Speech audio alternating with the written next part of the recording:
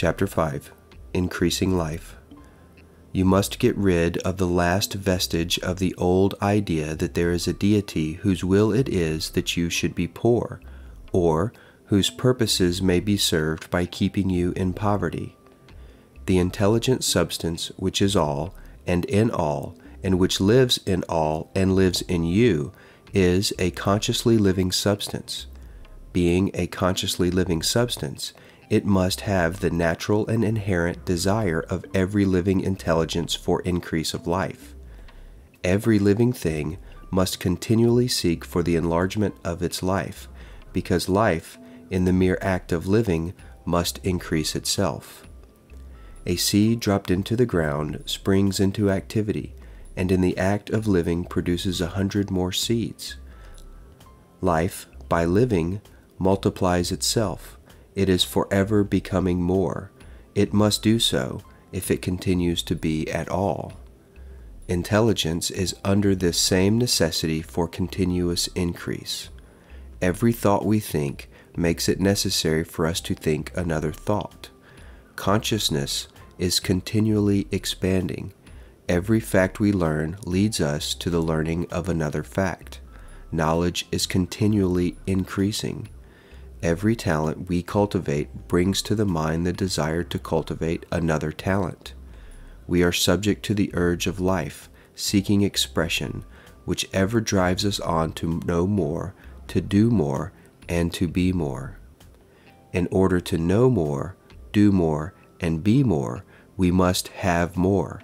We must have things to use, for we learn, and do, and become only by using things. We must get rich so that we can live more. The desire for riches is simply the capacity for larger life seeking fulfillment. Every desire is the effort of an unexpressed possibility to come into action. It is power seeking to manifest which causes desire. That which makes you want more money is the same as that which makes the plant grow. It is life seeking fuller expression. The one living substance must be subject to this inherent law of all life. It is permeated with the desire to live more. That is why it is under the necessity of creating things. The one substance desires to live more in you, hence, it wants you to have all the things you can use. It is the desire of God that you should get rich. He wants you to get rich because He can express Himself better through you if you have plenty of things to use in giving Him expression. He can live more in you if you have unlimited command of the means of life. The universe desires you to have everything you want to have. Nature is friendly to your plans. Everything is naturally for you. Make up your mind that this is true. It is essential, however, that your purpose should harmonize with the purpose that is in all. You must want real life, not mere pleasure or sensual gratification. Life is the performance of function, and the individual really lives only when he performs every function, physical, mental, and spiritual, of which he is capable without excess in any. You do not want to get rich in order to live swinishly for the gratification of animal desires. That is not life. But the performance of every physical function is a part of life, and no one lives completely who denies the impulses of the body a normal and healthful expression. You do not want to get rich solely to enjoy mental pleasures, to get knowledge, to gratify ambition, to outshine others, to be famous. All these are a legitimate part of life, but the man who lives for the pleasures of the intellect alone will only have a partial life, and he will never be satisfied with his lot. You do not want to get rich solely for the good of others, to lose yourself for the salvation of mankind, to experience the joys of philanthropy and sacrifice. The joys of the soul are only a part of life, and they are no better or nobler than any other part. You want to get rich in order that you may eat, drink, and be merry when it is time to do these things. in order that you may surround yourself with beautiful things, see distant lands, feed your mind, and develop your intellect, in order that you may love men and do kind things, and be able to play a good part in helping the world to find truth. But remember that extreme altruism is no better and no nobler than extreme selfishness. Both are mistakes. Get rid of the idea that God wants you to sacrifice yourself for others, and that you can secure His favor by doing so. God requires nothing of the kind. What He wants is that you should make the most of yourself for yourself and for others, and you can help others more by making the most of yourself than in any other way. You can make the most of yourself only by getting rich, so it is right and praiseworthy that you should give your first and best thought to the work of acquiring wealth. Remember, however, that the desire of substance is for all, and its movements must be for more life to all.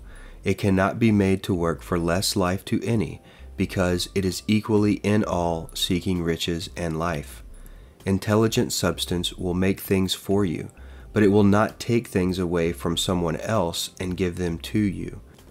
You must get rid of the thought of competition. You are to create, not to compete for what is already there. You do not have to take anything away from anyone. You do not have to drive sharp bargains. You do not have to cheat or take advantage. You do not need to let any man work for you for less than he earns. You do not have to covet the property of others or to look at it with wishful eyes. No man has anything of which you cannot have the like, and that without taking what he has away from him. You are to become a creator, not a competitor. You are going to get what you want, but in such a way that when you get it, every other man will have more than he has now.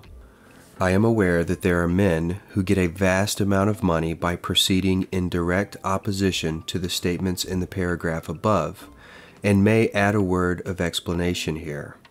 Men of the plutocratic type who become very rich do so sometimes purely by their extraordinary ability on the plane of competition, and sometimes they unconsciously relate themselves to substance in its great purposes and movements for the general racial upbuilding through industrial evolution. Rockefeller, Carnegie, Morgan, et al. Have been the unconscious agents of the Supreme in the necessary work of systematizing and organizing productive industry, and in the end, their work will contribute immensely toward increasing life for all. Their day is nearly over. They have organized production and will soon be succeeded by the agents of the multitude, who will organize the machinery of distribution.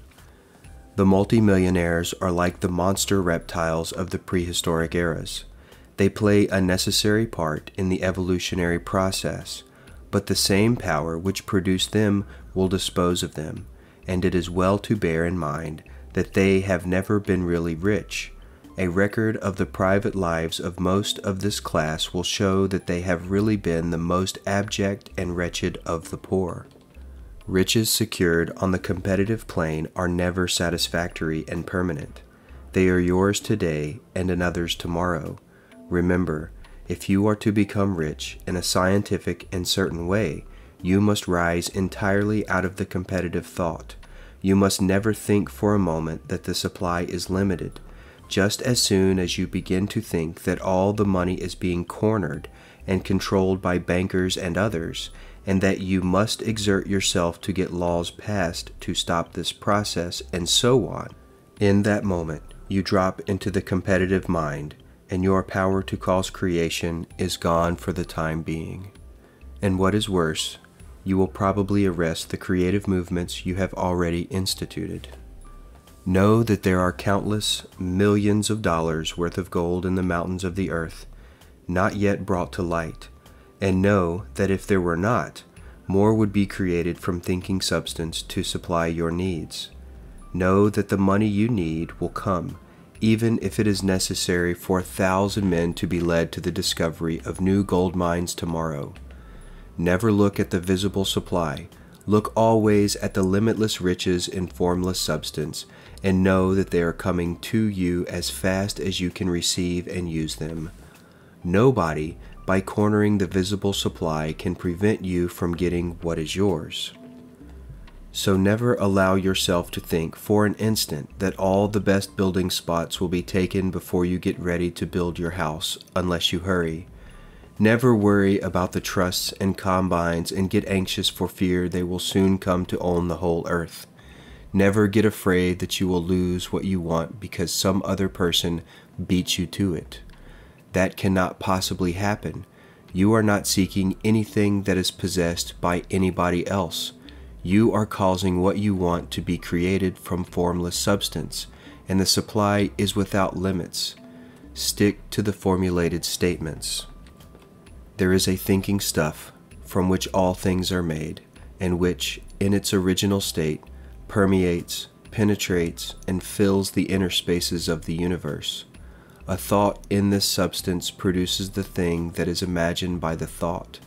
Man can form things in his thought, and by impressing his thought upon formless substance, can cause the thing he thinks about to be created.